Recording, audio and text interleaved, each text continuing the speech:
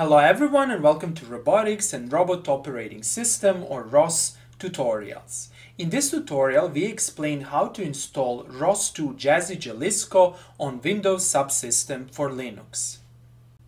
The material presented in this video tutorial will enable you to run ROS2 on Windows indirectly. That is, we are going to run ROS2 inside of a Windows Subsystem for Linux, that is, inside of a Linux Ubuntu distribution that runs on a Windows machine.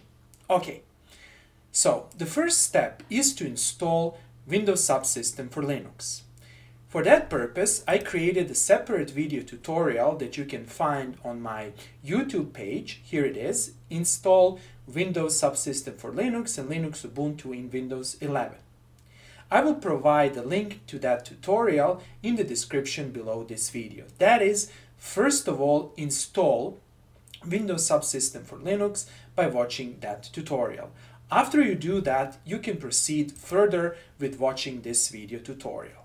Okay, under the assumption that Windows Subsystem for Linux is installed, let's continue. First, start Linux Ubuntu by using Windows Subsystem for Linux.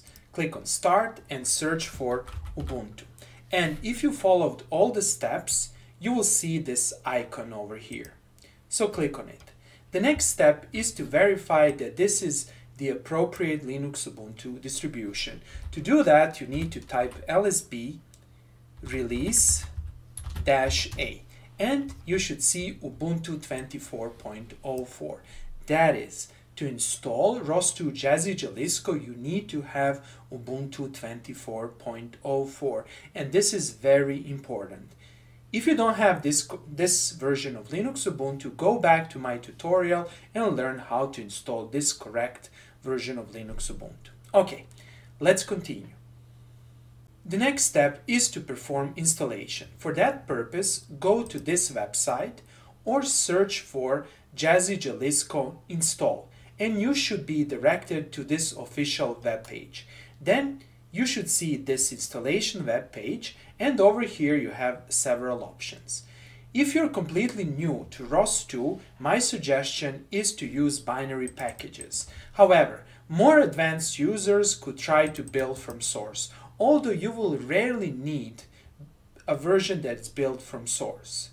Consequently, stick to the binary version. And over here, find the section Ubuntu Linux and click on this option which is recommended.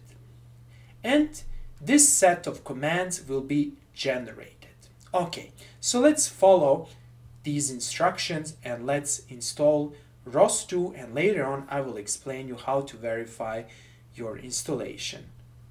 First of all, we have to make sure that we have a locale which supports UTF-8 encoding. Okay, so let's learn how to do that. Namely, if you type this command, you can see that my system already supports UTF-8. However, just in case that in your case it doesn't support, let's go over these commands. First of all, you need to execute this command. This command will update and it will install locales. So enter this, enter your sudo password, and wait.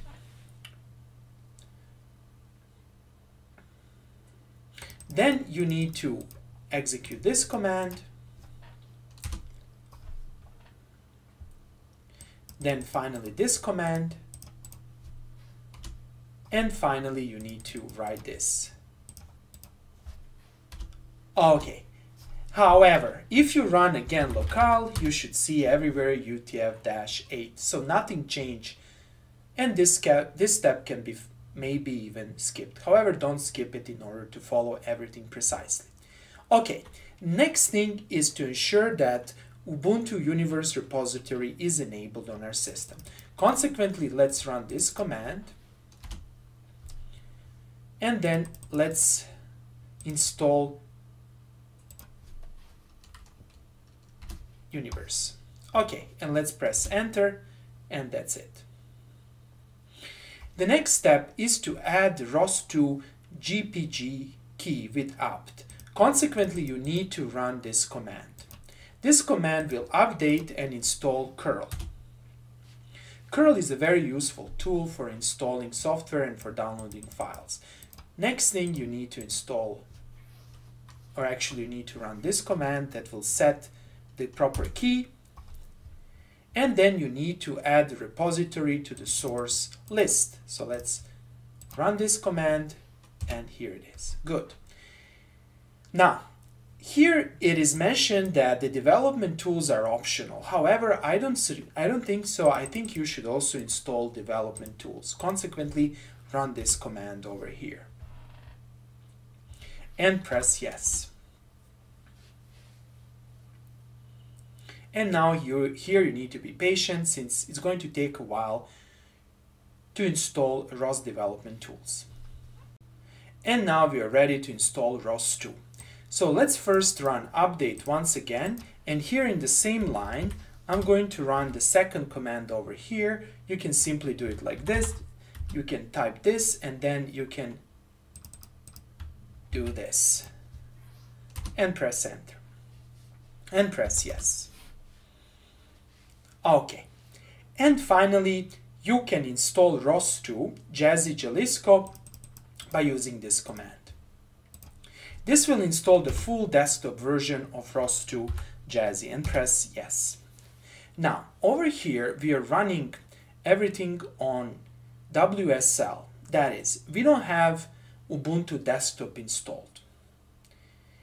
There might be some issue with running graphics on WSL, and I'm going to address these issues in my future tutorials. For the time being, that is, if you just need ROS to write anything on a screen, then you don't need to use desktop tools such as RViz.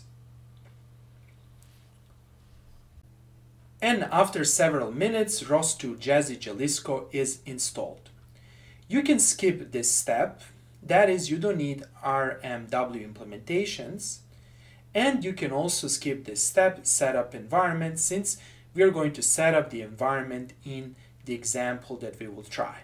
Okay, in the sequel, we will test the installation of ROS2 Jazzy Jalisco by running a demo example.